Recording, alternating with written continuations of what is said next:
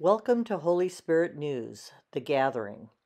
My elect, the chosen, will start their positions in my army. They will be translated and move into position.